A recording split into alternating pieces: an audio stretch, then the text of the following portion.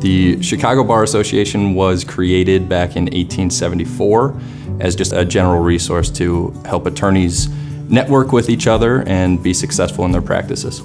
The CBA chose to set up the insurance subsidiary because a lot of the members were asking questions about what types of insurance they should tap into. Who's the best resource for legal malpractice insurance, life insurance, health insurance, et cetera, et cetera. And rather than sending those elsewhere, we figured we'd be a better resource if we just kept it all in-house and they had a familiar face to work with on a regular basis. And we think that it's very important to get the word out and let our members know that we're around to help as a resource. On top of that, we can work with any law firm or any attorney in the United States. When a law firm comes to us for a second opinion on their legal malpractice insurance policy, we're usually able to find them a lower price for the same coverage or better coverage, or in some instances, actually both. We can find a lower price for better coverage, which is obviously the end goal. Insurance is something that not a lot of people know the ins and outs of it, and maybe a smaller firm or a solo attorney needs that consultant to really keep them in line or to provide information to take it off of their plate. They have enough going on dealing with clients, collecting bills, doing everything that makes them successful in their profession. What I'm here to do is to be a resource and really to just provide assistance in something that they are not inherently an expert in.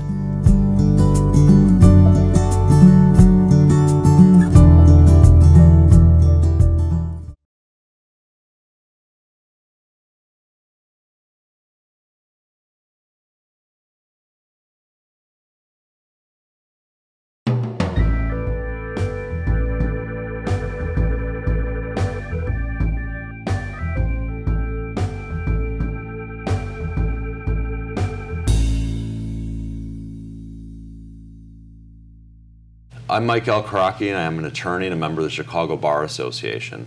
I'm a plaintiff's attorney at Leahy and Hosty, where I practice personal injury, medical malpractice, and wrongful death. On today's show, Viewed in the Law, we're going to explore Chicago Animal Care and Control and its community partners, including Safe Humane, and how their missions overlap to create a better environment for the placement of animals and the relationship of animals with people in the city. And we're lucky to have with us two great guests. We have Kelly Gandersky to my right, who is an attorney and the Executive Director and General Counsel of Chicago Animal Care and Control since being appointed by the mayor in 2018. Congratulations. And Dr. Cynthia Bathurst, who is the co-founder and CEO of Safe Humane Chicago, which is a 501c3 organization that addresses a number of social challenges through programs centered on promoting positive relationships between people and animals. Welcome to the show. Thanks, Mike. Thank you. I gave a little bit of a background for each of you, but there's probably a lot to say. What got you to where you are now, and in terms of your roles and the topics we're going to be discussing today. So Kelly, why don't you tell us a little bit more about yourself? Sure. So I was a practicing attorney, much like yourself, also a member of the CBA, and I've always had a passion for animals. I was involved with Chicago Animal Care and Control as a volunteer when I was in the private practice still, and even adopted my dog, who has since passed on from Chicago Animal Care and Control. And as a volunteer, I got to learn a lot about the facility and the department and what it does. And ironically, I ended up working as a city attorney in 2016, and Chicago Animal Care and Control became one of my client departments. So after working with the department so closely on so many cases and matters, I ended up actually coming over to the department as deputy director and now executive director. Great. And Dr. Bathurst, how about you? A little bit about your background and the beginning of Safe Humane. Sure. Well, I actually was a mathematician and a writer for a small mathematics consulting firm, and got involved in Chicago when CAPS, the community policing program, just came out. And so I was really concerned with crime and violence and quality of life in neighborhoods. And one of the things was getting dog owners and non-dog owners to get along together and share public spaces wisely. So through a number of means, I started an organization and eventually became Safe Humane, and also worked with criminal cases, and there was a lot of cruelty and neglect and dogfighting, and that's how I got started in that, became part of some city council initiatives, and Safe Humane took off from that with programs that provide positive relationships for people and animals. Great. Kelly, can you tell us a little bit about the purpose and function of Chicago Animal Care and Control, which is a department, one of the city's many departments, is that right? That's right. We have a twofold purpose. It is to protect the public health and safety, and also to provide for the safe and humane care and treatment of the animals in our charge. Mm-hmm. And in general terms, I mean, in some ways that sounds very simple, although we know it's not, and I know that there are a great variety of programs that the city handles itself and in conjunction with community partners. What are some of the programs and means, which we can dig into in further detail later, but just an overview of some of the services that and programs that the city maintains? What makes the department interesting and unique is that we have a field operation, and we also have a shelter operation, and we also have volunteers that come to the shelter, and community partners and rescue groups. So we deal with all different aspects of animal care. The field officers are responsible for maintaining the public health and safety and responding to service calls. So for instance, we get everything from 911 assists, where there could be a vicious dog attacking a person, to simple wellness checks to make sure an animal hasn't been left outside in the cold for too long. All of what we do is governed under the Chicago Municipal Code, Chapter 7-12. And so from there, we really do focus on what our mission is based on what the municipal code tells us it is. And from a sheltering perspective, we take in over 17,000 animals a year.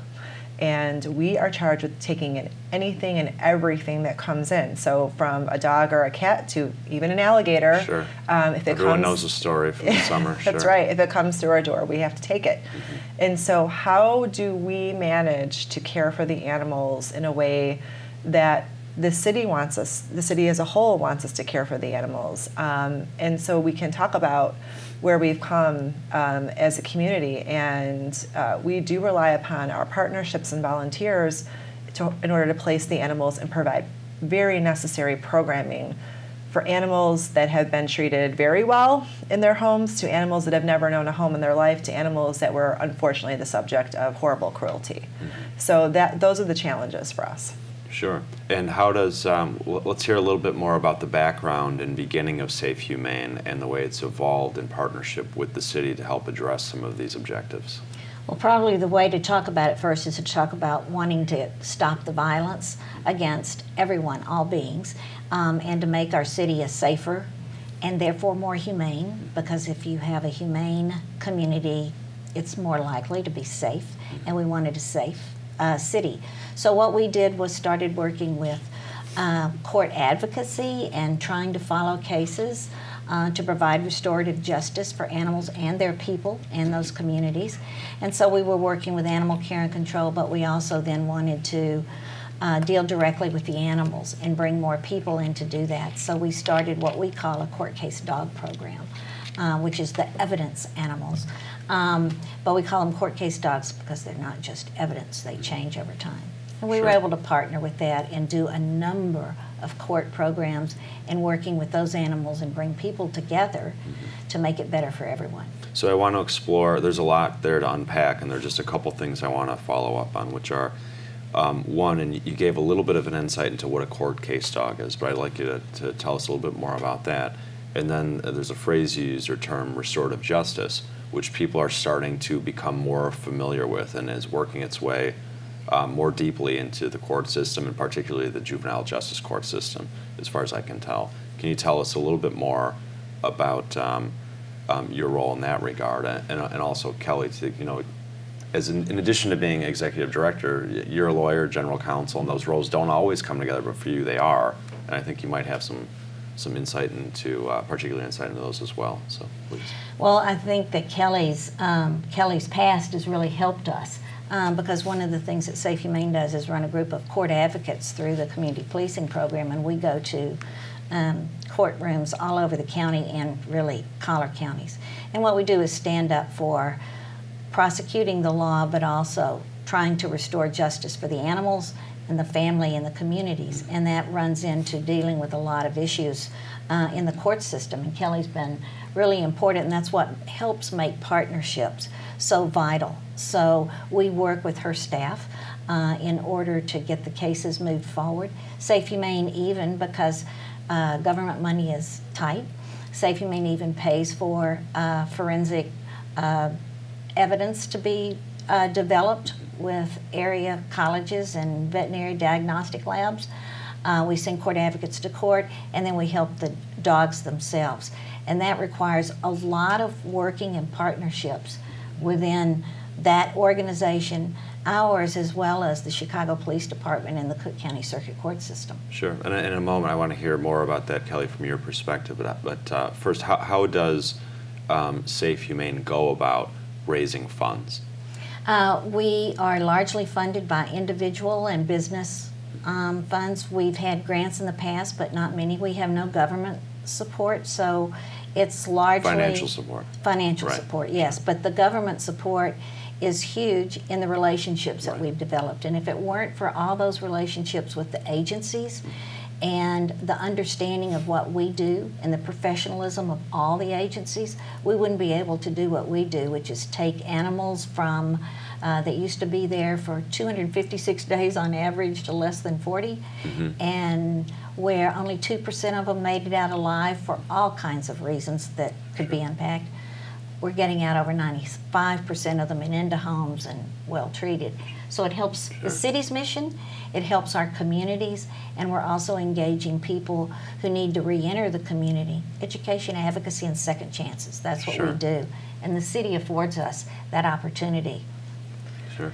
Go ahead. The snag that used to occur with dogs that were, especially dogs, that were taken in as evidence for cruelty and neglect cases is that the dogs themselves used to really serve the time. Because what would happen is the city department would impound them, and then they were not able to be touched other than to be fed or receive veterinary care. They were not allowed to leave their kennels because they were being stored as evidence. But these are not widgets, these are not guns or knives or things that are not living and breathing, these are dogs. And so I think the city recognized that was a big problem.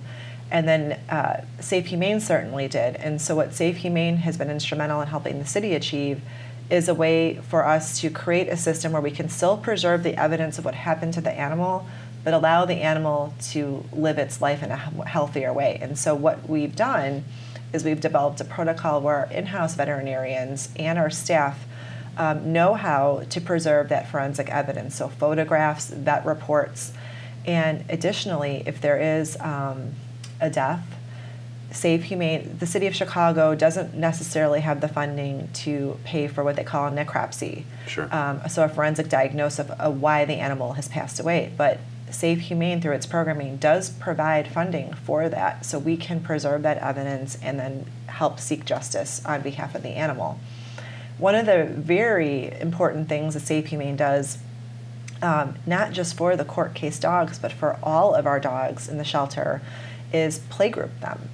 And it seems very intuitive, but it does take a special training to know how to bring a bunch of dogs from different backgrounds that you may not know where they've come from and put them together and let them exercise, breathe, and run. And what we've discovered through that process is it creates a healthier and saner environment for the animals in our charge. So, for instance, a little bit of data. Our average length of stay has been reduced over the last year. With dogs, it was 12 days, their length of stay on average in the shelter, and now it's down to 10 days. For cats, it was 8 days last year, and now it's down to 6 days. And I bet going back even further, we'll see that length of stay reduce. And so what you're noticing is that the animals are far more enriched now through programming that we have through our partnerships, because staff is limited in their time to cleaning and caring and providing medical treatments to the animals. So these extra programs really do create a vital way for us to maintain a healthier population. Sure, so we're going to wind up part one of the program with that, and we're going to come back for part two and explore more about Safe Humane and the other partners who are assisting you in your leadership improve these numbers every year. Thanks.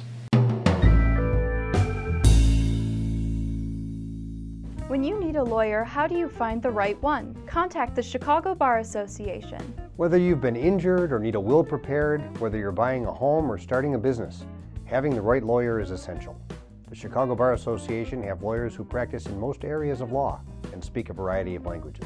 Don't leave it to chance. Get a referral to a screened, experienced lawyer. Visit chicagobar.org or call 312-554-2001. The Chicago Bar Association. Se habla español. Welcome back to part 2 of this episode of You and the Law. We have Dr. Cynthia Bathurst and Kelly Gandersky here, and when we left off at the end of that last section, we were just about to get into other community partners who have been instrumental, along with Kelly, your leadership, in advancing the mission of animal care and control. In addition to Safe Humane, what are some of the other organizations and community sources of community support that you've been relying on? Well, we have over 200 rescue partners that serve just to try to take animals from Chicago Animal Care and Control, and all kinds of animals, not just dogs and cats, into their rescue groups, and then either rehabilitate them if needed, medically or behaviorally, and place them into loving forever homes. Obviously, you know, Chicago is a very large city, but it has its limitations, and obviously the city can get saturated. In a city where we're taking in, 14,800 dogs and cats a year, there are only so many homes to place them in the city proper. Especially, our biggest challenge is our large dogs. In an urban setting, it's difficult to place larger dogs. There are a lot of issues with landlords and tenants. That's a whole other social issue we can discuss. Sure. And there's a variety of reasons why people can't take these animals in. So what we've seen over the last probably 10 years, Mike, is when the answer used to be euthanasia, if space were an issue, we've seen a community ethos that's really no longer an option. The community doesn't want to see good animals be put down for no reason. Sure. So what we've done is we have to work harder, and we have to work smarter, and we have to work together. So in order to do that, we need to maintain a healthier population, so Safe Humane helps us do that through their programming. We have large donor partners such as Friends of Chicago Animal Care and Control that provides necessary equipment and program funding we need for the things the city budget cannot cover. Paws Chicago is one of our largest rescue partners, and they take in thousands of animals from us a year. Anti-Cruelty is a great partner of ours as well, and we've got more partners that are also becoming stray hold facilities. So we are a legal stray hold facility, meaning if a stray comes in, we have an obligation under the city ordinance to hold that dog or cat, if it's unchipped, untagged, for at least 3 days. If it's chipped or tagged, 7 days, and notify the owner. We have other stray hold facilities now that we partner with that are helping us hold animals so that we can make more room and we can move animals out more expeditiously. One of the other things that we've had to do is get more creative.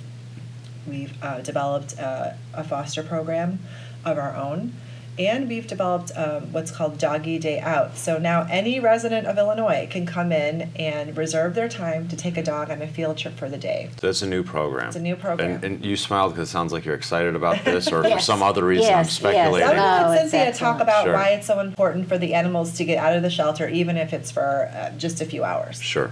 Yeah, in fact, I smile because until this program, this was almost the only quality of life program or series of programs that Animal Care and Control had to help the dogs while they're there. So many excellent partners are getting dogs and cats out. What we're doing is providing programs with people who need work and special opportunities. Sure. To work with those animals and give them a good quality of life while they're in there. And that's why it's so important, because they do better, they show better, they place better, there's less stress, therefore they're healthier. Sure. And one of the more important things we've done as well is it's not just the animal focus, it's the human focus as well. So Cynthia's group, Safe Humane Chicago, has really been instrumental in helping what we call reentry. Individuals who may have been incarcerated, they're coming back into society, or they may have been part of a drug and alcohol substance abuse program, again, coming back into society.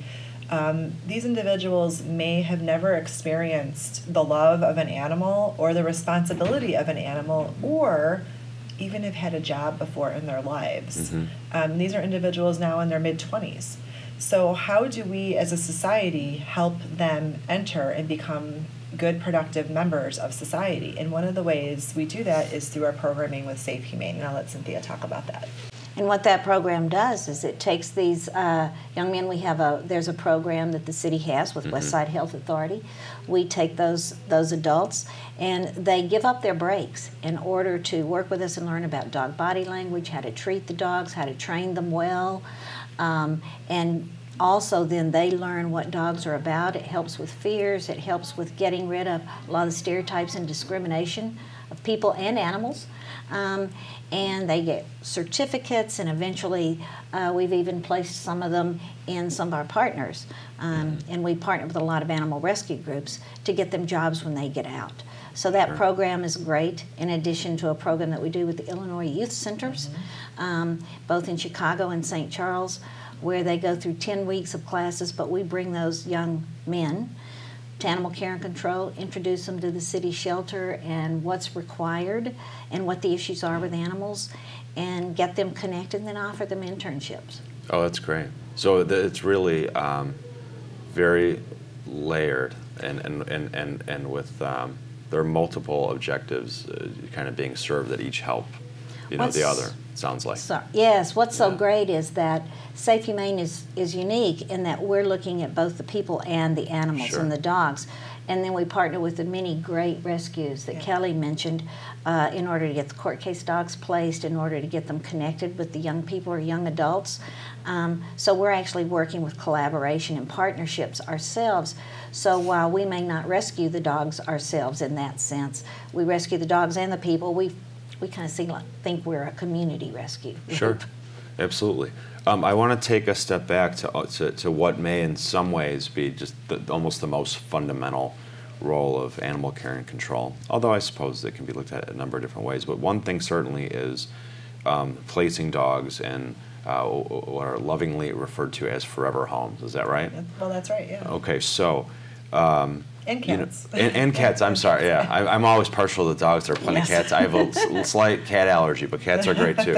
In any event, so there are plenty of cats too. And I want to follow up on a concept of, there's the concept out there of adopt, don't shop, right? And this speaks really directly to, part of the challenges that you are addressing, not attempting to, but successfully addressing. What steps are there? I'll ask this two ways. But what steps are there? First of all, for someone to get a dog from you, or a cat, or an animal of any kind that's legal, no gators, okay? And what do they need to know in very simple terms in order to be ready to take on that real responsibility? Right, so we want you to come in to the shelter, and we want you to really take a look around and have a chance to interact with a dog or a cat. Understand what you're looking for, and do your research first about the responsibility. I think that's where it starts. Our volunteers are instrumental in helping us pair the right fit for your home. I think the best thing you can do when you come in is have an open mind. Often we get people that come in and say, I saw the picture of Fido number 1234, and that's the dog that's for me, and I know that's for me, and all they've seen is a picture. Sure. But what they may not be looking at is maybe Fido isn't a best fit if you have another animal at home, or if you have children, or if you live in a high-rise building as opposed to a home. So all of these things we have to look at. Have an open mind. Be open to having a dialogue with our volunteers and our staff about what the responsibility is going to be and how that particular dog has done in the shelter. We don't know much about the dogs outside of the shelter unless they can do the doggy day out. Cats are also very stressed out. It's a stressful environment. So understand that when you bring this animal home, there is a decompression period, and you have to give that dog or cat a chance to understand this is their new environment and to be safe and comfortable there. Sure. Essentially, we just ask people to fill out an application, bring some forms of ID. If you're renting, bring a letter from your landlord. Have that open discussion first about what you're looking to do. Get permission from your landlord. so that way you're not bringing a dog home, surprising your landlord with it, and your landlord saying, well, I thought you were going to have a dog this big, Sure. and that dog's 50 pounds. That's not what I'm okay with. So have reasonable expectations and just be responsible on the front end, so that way on the back end you just have an easier experience. Sure. Cynthia, I'd like to follow up on one particular program, the VALOR program, or the Veterans Advancing Lives of Rescues program, that may be of particular interest to folks. It's a wonderful program where currently we have a hiatus in the actual programming at the shelter because we always make sure, and that's one of the things Safe Humane does, make sure that we have the social and health services available to the participants who are humans. Sure. And so we had been working with Jesse Brown VA and expect at some point, we hope, to be able to pull that again. But in any case, we've had a lot of graduates and we help the veterans with their dogs, but they come in and basically what they say is, you come to a program, you sit in the auditorium at Animal Care and Control, you meet the animals who've been through all sorts of trauma. We've been through trauma. We forget about our trauma.